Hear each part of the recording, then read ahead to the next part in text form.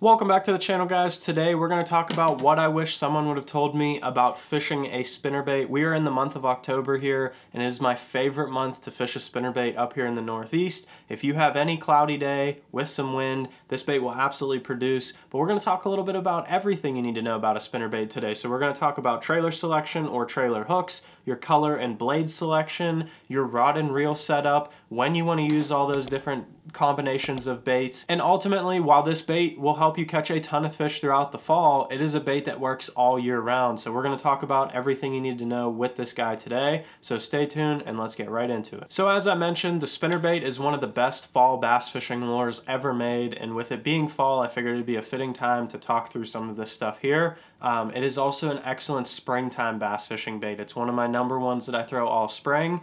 But a lot of places that it doesn't get talked about is summer. I love to throw spinnerbait in the summer. More or less, you're going to depend on wind for that one to work. Or you can buy some really heavy ones and fish them very deep for ledge fish. I'm talking like an ounce, ounce and a half spinnerbait. It's not something we do a lot of here up in the Northeast. But if you have grass fisheries and some wind, that is something we do up here in the Northeast. And I'll go to a spinnerbait in that. My other favorite time to throw a spinnerbait, probably my top of the top over fall, is going to be the shad spawn. Around shad spawn, if you have a lake that has shad, you absolutely have to get out there early in the morning and throw a spinnerbait near any hard cover and you'll catch a ton of fish. So some of those we'll do videos on in the future, but today let's talk about the spinnerbait basics and everything you need to know here. So the first thing we're going to talk about is trailer or trailer hook. Which one do you need to be doing on your spinnerbait? Which one is the right way? Which is the wrong way? When should you use which? The ultimate answer is there is no right or wrong way. Whichever one you're more comfortable with, definitely go with that one. Here's my guidelines for when I'm going to pick which one. So on here you can see I have a little swim bait trailer on this spinnerbait. 9 times out of 10, if I can get away with a trailer, I'm going to use the trailer over a trailer hook. And the reason I do that is because you have flashy blades and this body down here. This is where the hook's actually at. This is where the hook is not. What happens is this blade is so big, if you take this trailer off, there's not much there to that spinnerbait. There's just a little bit of the silicone skirt and it condenses down in the water. So the biggest target actually becomes this blade here. And what'll happen is you'll feel fish bite at your bait and it'll feel like they ate it and you'll set the hook and miss, or you'll hook them under the chin. If you're ever getting that to happen, it's because they're targeting these blades here and they're biting the blade, you're setting the hook and missing, or they're biting the blade and they're getting the hook under the chin. So that is why I like to use a trailer. It combats that right off the bat. So my number one trailer choice is going to be the 6th Sense Divine swim bait. I'm either going to go with the 3.2 or the 3.8 depending on the size of my spinnerbait, length of the shank of hook, everything like that. You just kind of have to fit it up to your bait. And I'm almost always going to go with some type of white trailer. It's just going to appear bigger in the water. It's going to make this look like the biggest meal over this, and your fish are going to target here. Almost like you have a chatterbait with a trailer. They don't hit the blade of the chatterbait. Theoretically they do because it's right on the front, but if the blade was detached from a chatterbait, they would aim for this because you always have a skirt and trailer. This gives them something to aim for, and usually you will not need a trailer hook. So that's why I'm going to go with this guy, and it'll give them a target to hit. Now there's 2 things that I won't use a trailer hook. If I'm throwing a trailer and I'm still missing fish, or they're getting hooked and coming off immediately, or they're barely skin hooked, that's when I'm going to go to a trailer hook. If I'm just continually missing fish, usually I'll give it 2 or 3 times. You might miss some fish on a spinnerbait. That's the way it is. It's a moving bait. They have to catch it. But if you miss 2 or 3 fish in a row, or they're coming off or something like that, you can either leave this trailer on here and throw a trailer hook over the top as long as it doesn't interfere with the tail, or you can take the trailer off and put a trailer hook on, and then even if they're hitting the blades, you're going to have 2 hooks down here and a better chance of them getting hooked even if it's underneath the chin. That's going to be my rule for that. The other thing is if I'm fishing very, very dirty water.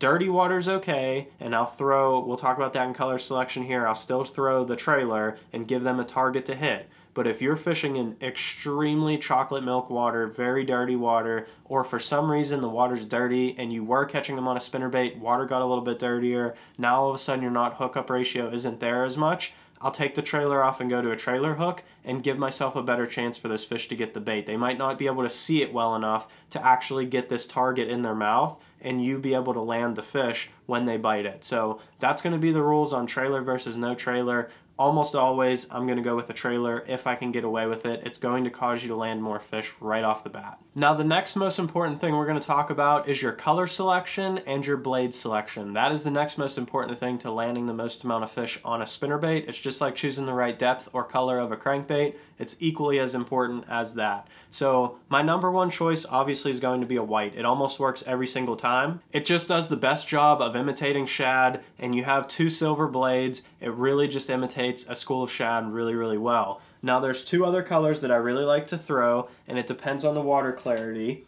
The first one's going to be a chartreuse and white. That's when, if I have some dirtier water, I'm going to go to this guy here, and oftentimes I'll mix in a gold blade and a silver blade if I can. It depends on what they come with. Sometimes I'll take spinnerbaits apart, put them back together with the blade colors I want, but ultimately sometimes I just fish them how they come in the package. So a chartreuse and white with a gold blade in some dirtier water will help you get a couple more bites. And then lastly, if you fish a place that has golden shiners or bluegills or stuff like that, something that doesn't really have that like bright white color to it, more of a natural tone, I'm gonna go with like this gold colored spinnerbait here, especially in Florida or other places that have golden shiners. This is gonna be my number one pick over a shad pattern. Not a number one color for me. Usually I'm going white or white and chartreuse, but this guy will also work if you have golden shiners, and I'll almost always go with 2 willow leaf blades on this gold color because a golden shiner is long and narrow, and it just does the best job of imitating them. Now when it comes to blade selection, my go-to on blade selection is going to be 2 willows if I can get away with it. So anytime, most of this is driven by water temperature on your blade selection, but throughout all of fall, when they're heavily feeding on bait fish, I'm going to go with 2 willows. I want the maximum amount of flash. I want those fish to be able to find it. I want them to be able to come get this thing, and I want it to look like a meal and a ball of shad that they want to go eat. Shad spawn, I will always have 2 willows. It looks like a school of shad. That's what I'm going for. When you have some colder water or some dirtier water, that's when I'm going to go to these 2 options here. So if you have dirty water, but it's not very cold, I'm talking above 50 degrees, I'm going to go with this guy here, double Colorado, red kicker if you have dirty water, but just the double Colorado. If it's dirty water, you can do 2 golds, you can do a gold and a silver, it does not matter. You can see here, this is my dirty water spinnerbait for pre-spawn fishing. Oftentimes you're going to have dirty water. I have a red kicker blade, a gold Colorado, they're both Colorados, and then I have a chartreuse and white skirt. That is my go-to for cold water, dirty water. And then if you have extremely cold water, whether it's late fall or early spring when that water's below 50 degrees, even like 48 below, I'm going to go with just a single Colorado here. And this is almost the equivalent of a chatterbait, but it puts out some flash and it's just a little bit different presentation. When you reel this through the water, it's going to pull a lot. It's going to thump a lot. You're going to feel it in the water. Those fish are going to feel it. They're going to be able to come get it from a long way away. And this one, clear water, easily could work. Even though you have the Colorado blade that thumps a lot, white color, silver Colorado blade, it still looks like bait fish. It's just for when that water is really cold, you're gonna crawl this thing on the bottom. And if you reel this at any speed at all, faster than crawling it, it's going to come way up off the bottom. This bait has a ton of lift to it because of this Colorado blade, so that's why I fish the single Colorado. It forces me to slow down, keep it on the bottom. It doesn't take a lot to move this blade and put off that flash. So that's how I'm going to choose blade size or color or even shape. That's the way that I really break that down. For the most part, I almost always fish a double willow. You don't need to get too complicated with it. These are more specialty spinnerbaits, whether you use the single Colorado or the double Colorado. Those are more colder water anytime I throw those, but anytime that water, post-spawn fish, once they start feeding on shad, all the way through the fall until it gets too cold again, I'll pretty much always have a double willow on at that time of year. And lastly is going to be your rod and reel selection. This is probably the least important part of spinnerbait fishing, but it does play a little bit of a role depending on what type of cover you're fishing around and stuff like that. The most important part of your rod and reel selection is actually your line. Almost always I will go with 15-pound test straight fluorocarbon. That's like my #1 way to go. ultimately it's a reaction bait. So like a crankbait where if you go heavier pound test, you get shallower diving depth. It's pretty much the same thing with a spinnerbait. If you take a half-ounce spinnerbait and put it on 12-pound test and then put it on 20-pound test, it's going to go shallower. It might not be by much, but it's not going to get as deep because the diameter of the line keeps it from getting down in the water. So I try to use 15 every time I can, unless I'm fishing some heavier cover. So this is actually my heavier cover spinnerbait setup here. This is a 7'3" heavy, medium heavy. It's actually labeled as a heavy, but this is pretty much a medium heavy spec rod. Something with a little bit of a backbone to it, still has a tip to cast, and then I can pull some fish out of cover, and that's what I'm going to go with the 17-pound test. If I'm really bumping it into laydowns or pulling it next to cover, really burying it up into some tight stuff where I think the fish could potentially break me off if I hook them up too deep in that cover. And then I'll almost always go with a 7:1 gear ratio reel. The only time I might go slower is on like that single Colorado when I really want to force myself to fish slow. But this is the setup for me. I really like this for pulling some fish out of some heavier cover. I'll go with 17 if I want to. You can go all the way up to 20, but I try to just go 15 to 17 depending on the type of cover.